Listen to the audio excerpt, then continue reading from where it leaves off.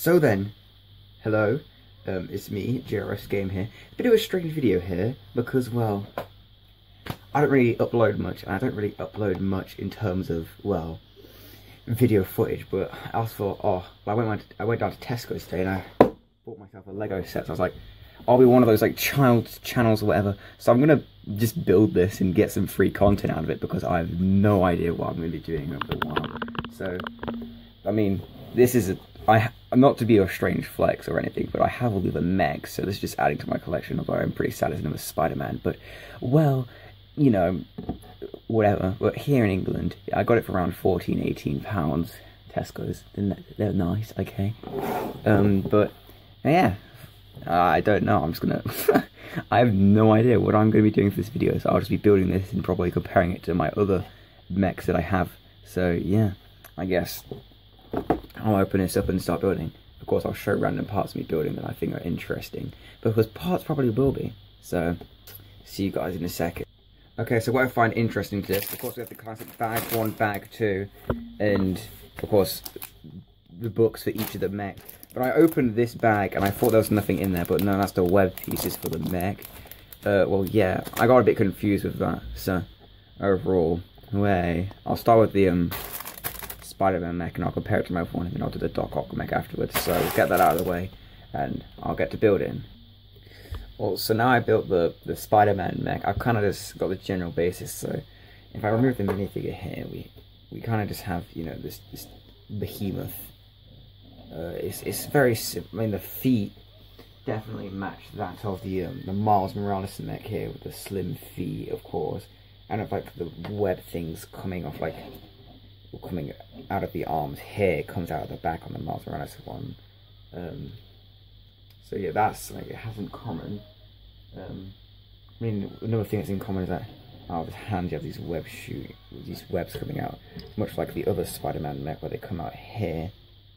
You know, quite enjoyable. And now, to remove the Spider-Man from that, because there's actually so this is the Spider-Man you get in this set. He has arm printing, dual mold legs, pretty good minifigure actually. And then for the other Spider-Man one, we have no dual molded legs, no arm printing, pretty bad. But because I wanted to complete them all, obviously I got the Venom mech here, and that also came with another Spider-Man who had leg printing but no arm printing. So it's kind of a bit of an evolution between all the minifigures, really. It goes from one to the other to the other. This one also does blue in the eyes. And, you know, the lines are a bit more prominent, but I guess now I'll move these to the side and I'll get to work on this. Okay, so I finished the Dr. Octopus mech here, and it's quite big. I say it takes up the majority of the brick count in this set.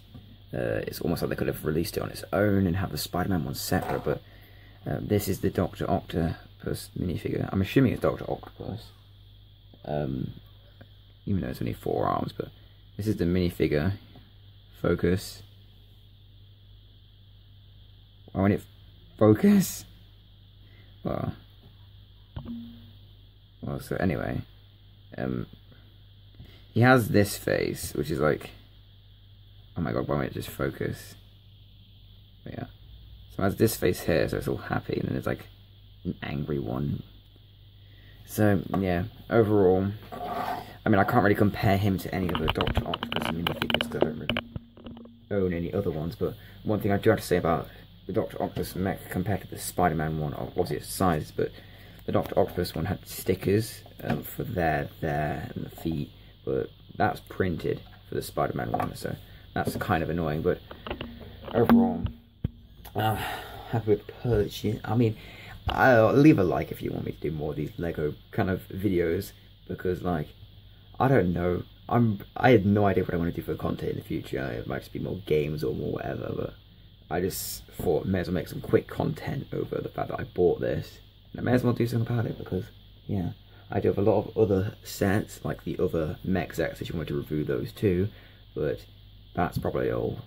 So, hope you guys enjoyed, and I'll see you probably in another 2 months or something. I have no idea.